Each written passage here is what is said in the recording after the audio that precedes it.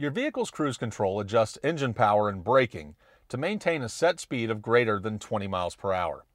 To take a look at how this works, let's examine this X1. The controls for your vehicle's cruise control are located on the left side of the steering wheel, below the turn signal stalk.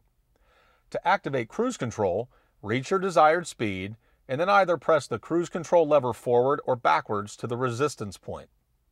The current speed will then be briefly displayed in the instrument cluster and constantly on the speedometer.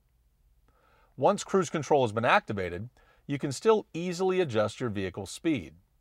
To accelerate, push the cruise control lever forward. Each press forward to the resistance point increases speed by 1 mile per hour, while pressing past the resistance point increases speed by 5 miles per hour. To accelerate more significantly, press the lever beyond the resistance point and hold until the desired speed is reached. To decrease speed, pull the cruise control lever towards you. Each pull to the resistance point decreases by 1 mile per hour, while pulling past this resistance point decreases by 5 miles per hour. To deactivate cruise control, push the cruise control lever either up or downwards. You'll then see the display in the speedometer go out.